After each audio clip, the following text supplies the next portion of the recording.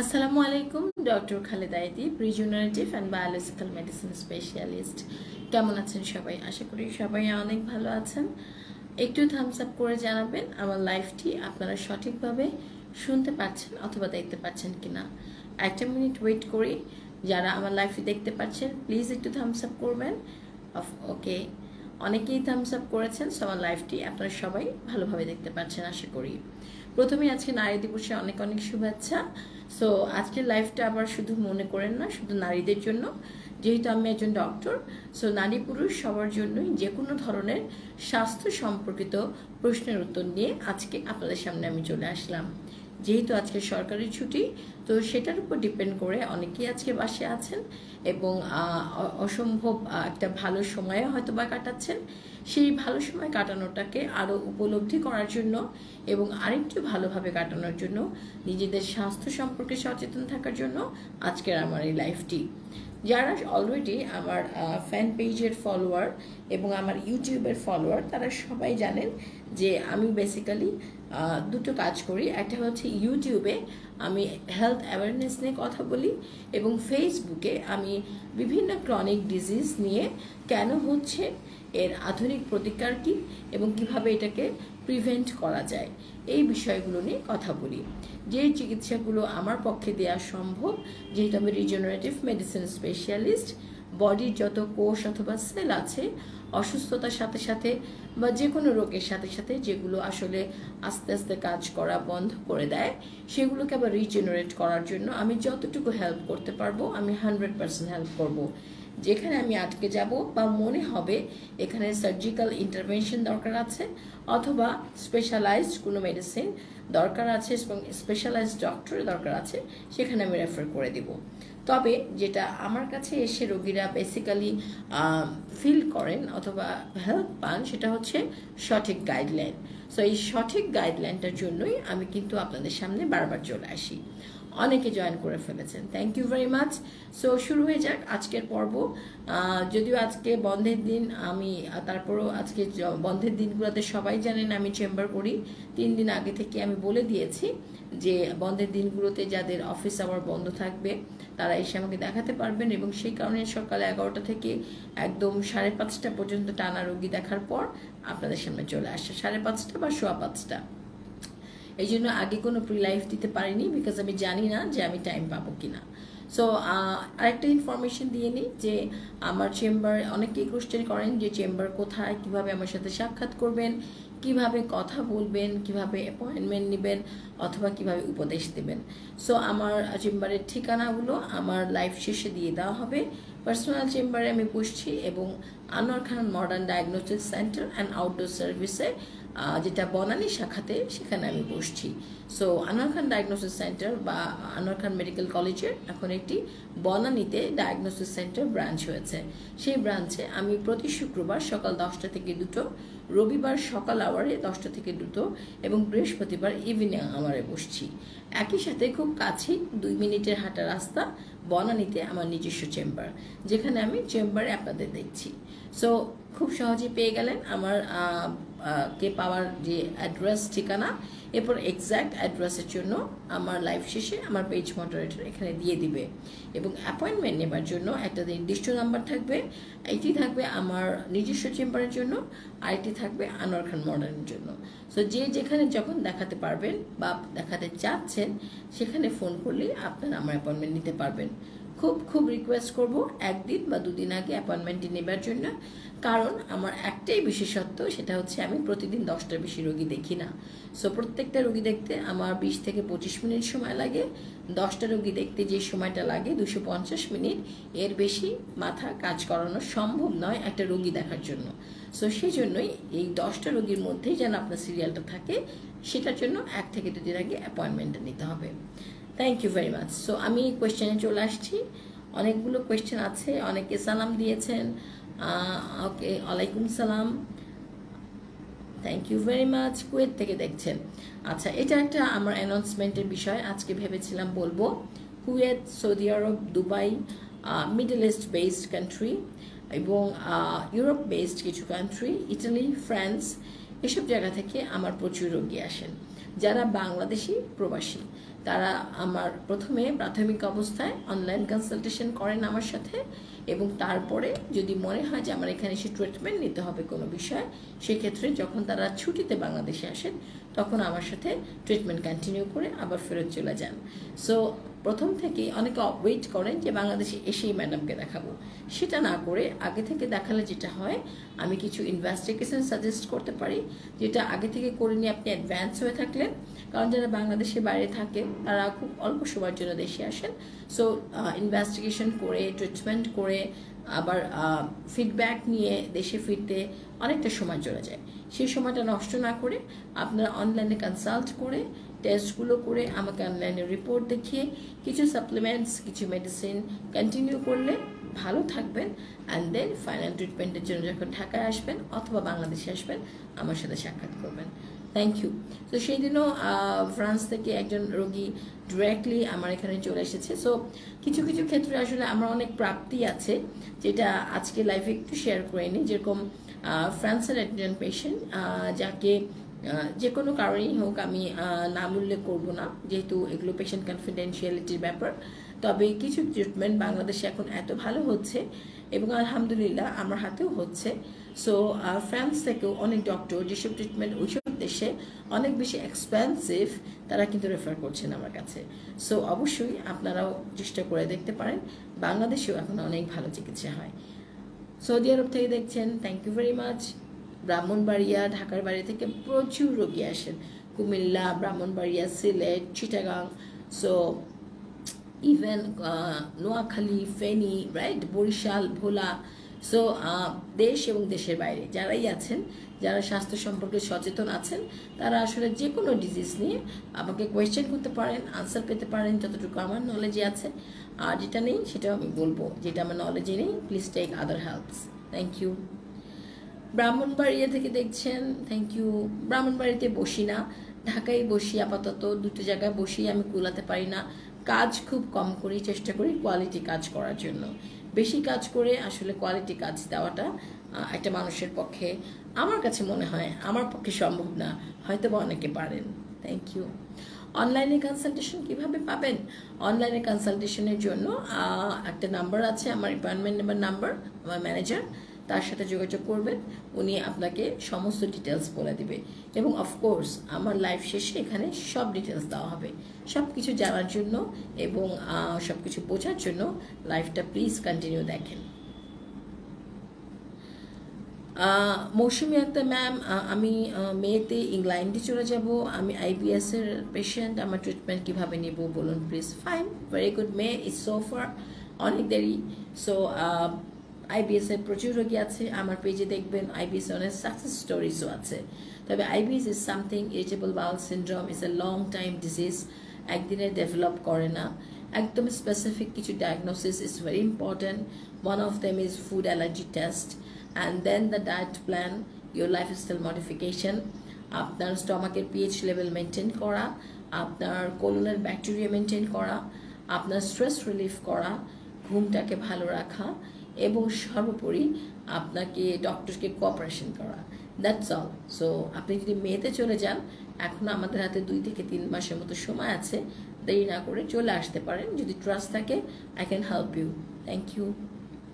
এবং অফকোর্স এটাও ঠিক, ইংল্যান্ডে যেও আপনি আমার সাথে ট্রিটমেন্ট কন্টিনিউ যদি শেষও না হয়, ডায়েট প্ল্যান আমরা চেঞ্জ করি কিছুদিন পর পর, we can communicate in every month through WhatsApp, video কলের মাধ্যমে। ইয়াস। উত্থানজনিত সমস্যা, সেক্সুয়াল ডিসফাংশন, প্রচুর রোগী আমার এখানে আছে। আমার PhD থিসিস হচ্ছে সেক্সুয়াল ডিসফাংশন, যদিও রিজেনারেটিভ মেডিসিনের উপর কাজ করেছি। সো বডির প্রত্যেকটা কোষ রিজেনারেট করা কীভাবে সম্ভব সেটা সম্পর্কে পাশ্চাত্য দেশগুলো যেভাবে কাজ করছে ঠিক সেই টেক্সট বুক অনুযায়ী আমি প্রোটোকলটা ফলো করি। সো সেক্সুয়াল ডিসফাংশন বা উত্থানজনিত সমস্যা বা erectile dysfunction is one of them. So আমি ঠিক সেই প্রোটোকল নিয়ে কাজ করব। অনেকগুলো কারণ হয় ইরেকটাইল ডিসফাংশনের, আমি আমার রোগীদেরকে খুব সুন্দর করে বুঝিয়ে দিই কাগজে কলমে লিখে, তারপর আমি একটু মুখে বলি, জানি না মুখে কতটুকু আপনাদেরকে আমি হেল্প করতে পারবো। I am trying to draw something here, যদি আপনারা দেখতে পারেন। So if it is like your brain, so যখন একটা মানুষের বা পুরুষের অথবা মহিলাদের, পুরুষই আমি বলছি, সেক্সুয়াল পারফরমেন্সের জন্য উত্তেজনা আসে, তখন এক ধরনের হরমোন এখানে কাজ করে, দ্যাট ইজ টেস্টোস্টেরন। এবং এই টেস্টোস্টেরন হরমোনটা আসে ডিএইচএ নামে একটি জেনারেল হরমোন থেকে। ডিএইচএ থেকে টেস্টোস্টেরন ছেলেদের জন্য প্রোডাকশন হয়, মেয়েদের জন্য এস্ট্রোজেন প্রোডাকশন হয়। সো আমি ফিমেলদের জন্য বলছি, ছেলেদের জন্য এই টেস্টোস্টেরন হরমোন আসলে ব্রেইনে আপনাকে উত্তেজনা তৈরি করে যে আপনার সেক্সুয়াল পারফরমেন্স এখন করার প্রয়োজন আছে। এবং তখন ব্রেইন আপনার বডিকে সিগন্যাল দেয় two flow the blood circulation আসার জন্য। সেটা কোথায় পৌঁছাবে? আপনার পেনিসে পৌঁছাবে। সো পেনিসে আছে আপনার রক্তনালী, ভেইন এবং নার্ভ, যেগুলোকে একত্রে বলা হচ্ছে ভেসেলস, এবং আছে কিছু মাসল যেগুলোকে বলা হচ্ছে কর্পোরা ক্যাভানোসা। সো যখন এই ব্লাডটা এই কর্পোরা ক্যাভানোসা মাসলকে ফিল আপ করে, তখন পেনিসটা ইরেক্ট হয়। And ideal time is 5 to 7 minutes। So যদি কোনো কারণে আলট্রাসাউন্ডে, পেনিসের আলট্রাসাউন্ডে আমরা দেখি দ্যার ইজ ভেনাস লিকেজ অথবা আর্টেরিয়াল ইনসাফিসিয়েন্সি, দ্যাট মিনস রক্তটা ঠিক মতো যে আপনার মাসেলগুলোকে ফিল আপ করছে না, সো ইরেকশন হচ্ছে না, যেটা উত্থানজনিত সমস্যা। এবং এছাড়া যদি দেখি ভেনাস লিকেজ আছে, দ্যাট মিনস প্রিম্যাচিউর সার্কুলেশন, অর্থাৎ দ্রুত বীর্যপাত। সো যে রক্তটা গিয়ে আপনার মাসেলটাকে ফিল আপ করলো এবং ইরেকশন হলো, ভেইনটা লিকেজের মাধ্যমে ব্লাডটাকে আবার ব্যাক করে পাঠালো। তাহলে এখানে 10টা জিনিস কাজ করছে।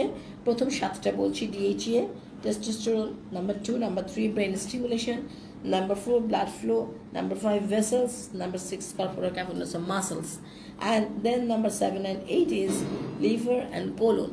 লিভারের মধ্যে সমস্ত শরীরে মেটাবলিজম হয়, সেখান থেকে ভালো জিনিসগুলো রক্তে যায়, সেখান থেকে রক্ত প্রবাহিত হয় এবং সেখান থেকে নিউট্রিশনগুলো আসে। So if there is something in liver like fatty liver, it will hamper. If there is something in colon like constipation or IBS, it will hamper.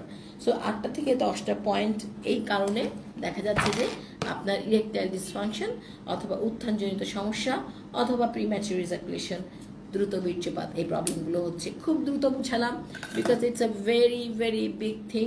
আমি একদম সোজা এবং লেম ল্যাঙ্গুয়েজে বোঝানোর চেষ্টা করলাম যেন আপনারা বুঝেন যে কেন আপনাদের সমস্যা হচ্ছে। সো এই 8টা পয়েন্ট থেকে 10টা পয়েন্ট, এবং আরেকটা পয়েন্ট কাজ করে যেটা আমি বলতে ভুলে গেছি, সেটা হচ্ছে ব্রেইনে একটা জিনিস কাজ করে, দ্যাট ইজ স্ট্রেস। স্ট্রেস যদি থাকে তাহলে সিগন্যালটা ঠিক মতো আসবে না। সো স্ট্রেসটাকেও রিলিফ করতে হবে। সো এই প্রত্যেকটা জিনিস আগে আমরা আইডেন্টিফাই করবো, then we will go for the treatment. So যদি আইডেন্টিফাই, ডায়াগনোসিস প্রপারলি হয়, treatment is there. Thank you very much. I hope you get your answer. Thank you. আমি খুব দ্রুত যাচ্ছি because I have to go out. অনেকক্ষণ ধরে আজকে রোগী দেখেছি। মালয়েশিয়া থেকে দেখছি, কীভাবে চিকিৎসা নিতে পারে জানাবেন ম্যাম। অফকোর্স অফকোর্স অফকোর্স, যেখান থেকেই দেখছেন না কেন, দেশের বাইরে থেকে দেখেন আর দেশ থেকে দেখেন। যদি দেশে থেকে দেখেন, আই প্রেফার পার্সোনালি আমার চেম্বারে আসেন। আর যদি দেশের বাইরে থেকে দেখেন, তাহলে প্লিজ একটা অনলাইন কনসালটেশন করবেন। আমি ভিডিও কনসালটেশনের মাধ্যমে আপনাদের সাথে কথা বলে নিব। একটোপিক কিডনির ভবিষ্যৎ কী? এটা একটু আমার জন্য ডিফিকাল্ট কোয়েশ্চেন। একটোপিক কিডনি মানে কিডনি যেখানে থাকার কথা একটা নর্মাল মানুষের, সেখানে নেই, অন্য জায়গায় আছে। অনেক সময় একটোপিক কিডনি নিয়ে অনেকে ভালো থাকে, অনেক সময় এটা অনেক ডিস্টার্ব করে। সেক্ষেত্রে প্লিজ আপনি একজন নেফ্রোলজিস্টের সাথে কথা বলে নেবেন। একটোপিক কিডনির ক্ষেত্রে আমরা রিজেনারেটিভ মেডিসিন খুব একটা হেল্প করতে এখন পর্যন্ত পারছি না। ইনশাআল্লাহ ফিউচারে গড নোজ নিশ্চয়ই অনেক কিছুই আসতে পারে। Thank you.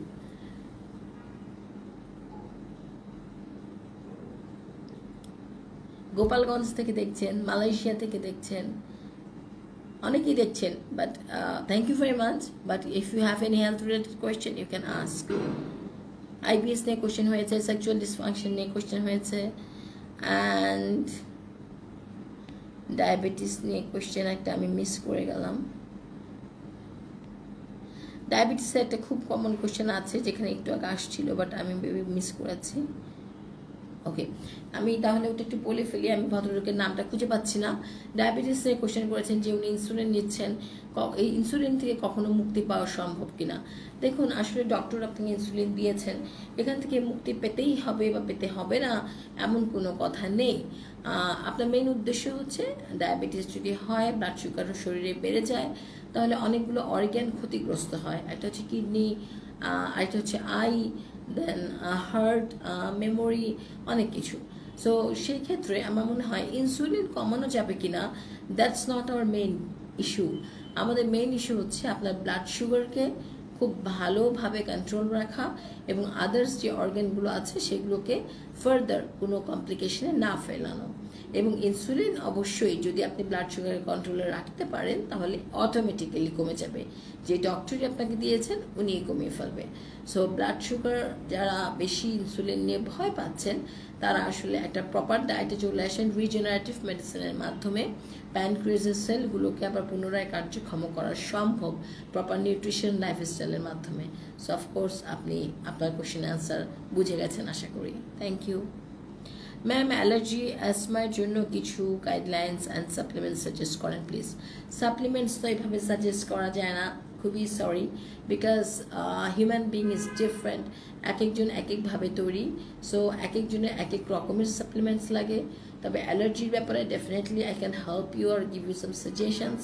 If you have any allergy like dust, so আপনি এগুলি অ্যাভয়েড করবেন। If you have any allergy like food, first do the food allergy test, allergy panel টেস্টটা করে নেন, করে নিয়ে দেন দেখেন যে আসলে কিসে আপনার অ্যালার্জি হচ্ছে। সেই জিনিসটাকে আপনারা প্রথম অবস্থায় ডক্টরের পরামর্শ অনুযায়ী অ্যাভয়েড করেন। তবে এরকম করতে যে অনেকে সব ধরনের খাবার বন্ধ করে দেয়, এতে করে শরীরে পুষ্টিহীনতা হয়, শরীর শুকিয়ে যায়, দুর্বল হয়ে যায়, উইকনেস চলে আসে এবং সেখান থেকে আমাদের বডিতে যে ইম্পর্টেন্ট কিছু অর্গ্যান আছে সেই অর্গ্যানগুলো পরিচালনা করার জন্য মিনিমাম যে এনার্জিটা লাগে সেটা কমে যায়। তখন হার্ট দুর্বল হয়ে যায়, লিভার ফাংশন কমে যায়, কিডনি ফাংশন কমে যায়। So don't do this. So allergy থাকলেই আমার চিংড়ি মাছে অ্যালার্জি, আই উইল স্টপ চিংড়ি মাছ, ডোন্ট ডু দ্যাট। আমরা চিংড়ি মাছে অ্যালার্জিটা যেন না হয়, চিংড়ি মাছে আপনার ইমিউন সিস্টেমটা যেন রিয়্যাক্ট না করে, সেজন্য ইমিউন সিস্টেমটাকে আমরা ঠিক করব। চিংড়ি মাছকে বাদ দিয়ে দেওয়া is not the solution, it's just a example. হ্যাঁ, অনেকের দেখা যায় কিছু কিছু ওষুধ এবং কিছু কিছু খাবারে অনেক বেশি খারাপ অবস্থা হয়ে যায়, যেটাকে আমরা বলি অ্যানাফাইলেকটিক রিয়াকশন, যেখানে লাইফ থ্রেটেনিং কন্ডিশন চলে আসে। সেই ক্ষেত্রে আমরা বলি যে হ্যাঁ, এটা অ্যাভয়েড করেন। বাট আমরা যদি আগে থেকে এটা জেনে রাখতে পারি যে কোন কোন খাবারে আমার অ্যালার্জি, সেই ক্ষেত্রে আমি আমার ইমিউন সিস্টেমটাকে যদি আগে থেকে বুস্ট আপ করতে পারি with antioxidant rich food, plenty of plane water, regular exercise, proper San exposure, তাহলে কিন্তু আমরা এগুলো অ্যাভয়েড না করেও ভালো থাকতে পারবো। Thank you. জিংসিং খাওয়া যাবে কিভাবে বলেন? জিংসিং is something, Siberian জিংসিং is something, they have many functions in our body. They improve our blood flow, they improve our sex hormones, they improve our stress related problems, so they improve our sleep as well. Siberian ginseng is a very good thing. There are lots of ginseng, Siberian ginseng ache, Korean ginseng ache. So আপনার কোন জিনসেনটা দরকার, কেন দরকার, please ডক্টরের সাথে কথা বলে নেবেন। Thank you. হরমোনের সমস্যা, হাজব্যান্ড বিদেশে দেশে আসার কতদিন আগে থেকে ডাক্তার দেখাবো ম্যাডাম?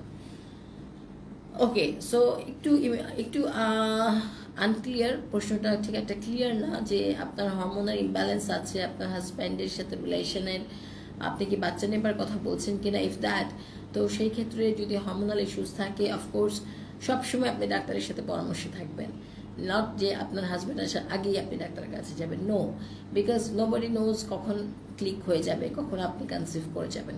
সো আপনার হরমোনটাকে সবসময় পারফেক্ট ওয়েতে রাখতে হবে। সো অলওয়েজ আপনি একজন, যদি if you have any hormone issues like thyroid or PCOS or oestrogen, প্রোস্টেরন, prolactin, testosterone লেভেলের যেগুলো কনসিভ করতে প্রবলেম করে অথবা সেক্সুয়াল পারফরমেন্স করতে প্রবলেম করে, সেগুলো আপনাকে সবসময় ব্যালেন্সে রাখতে হবে, সে সবসময় ডক্টরের সাথে পরামর্শ থাকতে হবে। and এগুলো ন্যাচারালিও করা যায়। So of course always keep consult with your doctor. খেলতে গিয়ে ব্যথা পেয়েছিলেন, সেই ব্যথা এখনও করে, পেইন, ব্যাক পেইন খুব কমন প্রবলেম, যারা ব্যথা পান তাদেরও হয়, আর যারা আমাদের মতো বসে বসে কাজ করেন তাদেরও হয়। So back pain is very common. So প্রথম যেটা আমি বলবো, এটা আসলে ব্যাক পেইন যাদের আছে, first avoid to increase wait. এর অর্থ হচ্ছে ট্রাই টু রিডিউস ওয়েট, ওজন কমানোর চেষ্টা করেন, ভুঁড়ি কমানোর চেষ্টা করেন, অটোমেটিক ব্যাক পেইন কমে যাবে। Number 2, daily plane walk, exercise, normal হাঁটা এক্সারসাইজটা, not like vigorous exercise, plane walk, ঠিক আছে। নাম্বার 3, সবসময় চেষ্টা করবেন শক্ত বিছানায় ঘুমানোর জন্য, নরম বিছানায় নয়। নাম্বার 4, কিছু রেগুলার এক্সারসাইজ আছে প্লেন ওয়াক ছাড়াও যেগুলো ব্যাক পেইনকে সাপোর্ট করে সেই ধরনের। Number 5 or 6, use the back belt. যখন একটানা অনেকক্ষণ বসে থাকবেন, there are many orthopedic back belt use করেন। And finally check vitamin D, calcium, phosphorus, magnesium every 6 months. If there is any lackings, take the supplements. And finally, always try to keep sun exposed. সব সময় সূর্যের আলোতে দিনে বিশেষ করে সকালের কুসুম আলো, যে সূর্যের আলোটা থাকে হালকা আলো, সেখানে 20 থেকে 25 মিনিট থাকার চেষ্টা করেন, তাহলে ব্যাক পেইন থেকে অনেকখানি রিলিফ হবে। আর যদি কারো পিএলআইডি থাকে, এটা it's a different kind of back pain, সেক্ষেত্রে অবশ্যই অর্থোপেডিক সার্জনের সাথে কথা বলেন, বাট এইগুলো অনেক হেল্প করবে। অ্যান্ড অফকোর্স কিছু খাদ্য তালিকা আছে যেগুলো খাওয়ার মাধ্যমে এবং শরীর থেকে টক্সিন বের করে তার মাধ্যমে ব্যাক পেইন থেকে রিলিফ পেতে পারেন। অ্যান্ড ফাইনালি যাদের ব্যাক পেইনের সাথে নি জয়েন্ট পেইন, ফ্রোজেন শোল্ডার, বা যেটা আপনি বলছেন খেলাধুলা করতে যে ব্যথা পেয়েছেন, কোনো লিগামেন্ট ইনজুরি যদি থাকে, PRP is one of the best treatment. PRP is platelet rich plasma, যেটা আপনার বডি থেকে ব্লাড নিয়ে প্লেটলেটটা কালেক্ট করে আপনার যেখানে ইনজুরি হয়েছে এক্সরে দেখে অথবা MRI দেখে আমরা ওখানে ইনজেক্ট করে দিই। It's a life long time treatment if you maintain other things. And এরকমই আরেকটা ট্রিটমেন্ট আছে ছেলেদের জন্য সেক্সুয়াল ডিসফাংশনের ক্ষেত্রে, সেটা হচ্ছে P-shot। যাদের রেকটাল ডিসফাংশন আছে, যে প্রসেসটা বুঝালাম, যে ব্লাড ফ্লো ইস্যু অথবা ভেনাস লিকেজ আছে, তাদের ক্ষেত্রে P-shot ওয়ান্ডারফুলি কাজ করে। যেটা করে আমরা অনেক সার্থকতা পেয়েছি এবং দেশের বাইরে থেকে, একটু আগে বলছিলাম, অনেক রোগী সেটা নিচ্ছে, বিকজ বাইরের দেশেগুলো অনেক বেশি expensive. At the same time যারা পুরুষরা আছেন, আজকাল আমি আমার লাইফগুলোতে অনেক এনকারেজ করে দেখছি যে হাজব্যান্ডের সাথে ওয়াইফও আসছে এই প্রবলেম নিয়ে। আগে শুধু হাজব্যান্ড একাই আসতেন, ওয়াইফকে শেয়ারই করতেন না, বাট এখন দুজনই আসছেন। That's a very good sign, কারণ ওয়াইফদেরও এই ধরনের প্রবলেম থাকে, যোনিপথে শুষ্কতা থাকে, সেক্সুয়াল ইন্টারকোর্সের সময় পেইন থাকে, অথবা হাজব্যান্ড ঠিকমতো টাইম দিতে পারেন না দেখে অনীহা থাকে। সো দুজন একসাথে কাউন্সেলিংয়ের মাধ্যমে ট্রিটমেন্টটা করলে খুব ভালো একটা রেজাল্ট পাবেন। Thank you. ইনসমনিয়া নিয়ে একটু কথা বলবো। ইনসমনিয়া নিয়ে প্রচুর রোগী আসে, ঘুম হয় না, ঘুমের ওষুধ খান, lots of patient I am getting. So ঘুমের ওষুধ ইজ নট আলটিমেট সলিউশন। কিছু কিছু ক্ষেত্রে ডক্টররা যাদের হার্টের প্রবলেম আছে অথবা অ্যাংজাইটি রিলেটেড ইস্যুস আছে, প্রফেসর ডক্টরস যারা আছেন, তারা অবশ্যই প্রেসক্রাইব করেন for the time being, but it's not a permanent solution. So কিছুদিন এটা নেওয়ার পরে আপনার ঘুম যেন নিজে নিজে ঠিক মতো আসে, ঘুমের জন্য রেসপন্সিবল যে হরমোনগুলো সেগুলো যেন নিজে নিজে নিঃসৃত হয়, সেই জন্য আপনাকে অবশ্যই রিজেনারেশনের মাধ্যমে আপনার যেখান থেকে হরমোন রিলিজ হচ্ছে সেই গ্ল্যান্ডস অথবা গ্রন্থিগুলোকে কাজ করাতে হবে, তাহলে আপনার ঘুমের ওষুধের উপর ডিপেন্ডেন্সি গ্রো করতে হবে না। এতে করে কিডনির অনেক প্রবলেম হয় এবং মেজাজ অনেক খিটখিটে হয়ে যায়, সকালে ঠিকমতো ঘুম থেকে ওঠা যায় না, আর যদি জোর করে অফিসের জন্য উঠতেও হয়, কাজে কোনো কনসেন্ট্রেশন থাকে না। So try to avoid sleeping pill except doctor's prescription. Thank you. Okay, masturbation নিয়ে অনেকে কোশ্চেন করেছেন। মাস্টারবেশন, সেক্সুয়াল ডিসফাংশন নিয়ে আমার প্রচুর ভিডিওস এবং লাইভ আছে, প্লিজ দেখে নেবেন। মাস্টারবেশন মাঝে মাঝে সপ্তাহে 1-2 দিন ইজ অ্যালাউড ইফ আপনার ওয়াইফ আপনার সাথে না থাকে, বাট নট ফ্রিকুয়েন্টলি। এতে করে পেনিসের যে ভেসেলসগুলো আছে তাতে প্রেশার পড়ে এবং লিকেজ হওয়ার পসিবিলিটিস থাকে, পরবর্তীতে ইরেকটাইল ডিসফাংশন অথবা প্রিম্যাচুর ইজাকুলেশন হওয়ার সম্ভাবনা অনেক বেড়ে যায়।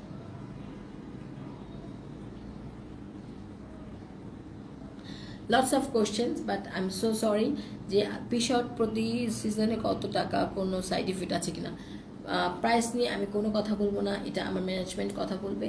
But P-shot is a natural treatment.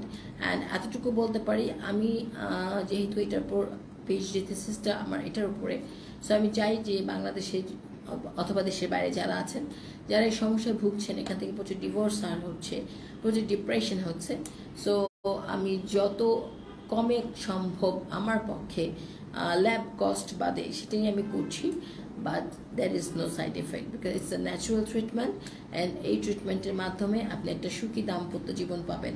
And আরেকটা জিনিস খুব ইম্পর্টেন্ট, অনেক মানুষ আমাকে এই কোয়েশ্চেন করে যে P-shot is only for sexual performance. No, sexual performance করলে বডিতে অনেক অনেক ধরনের হরমোন নিঃসৃত হয়, যে হরমোনগুলো আপনাকে মেটাবলিজমে হেল্প করে, আপনার ফ্যাটি লিভারকে উন্নত করতে সাহায্য করে, আপনার ওজন কমাতে সাহায্য করে, আপনার ডিপ্রেশন থেকে মুক্তি দেয়, আপনাকে ইনসমনিয়া থেকে মুক্তি দেয়, আপনাকে স্ট্রেস থেকে মুক্তি দেয়।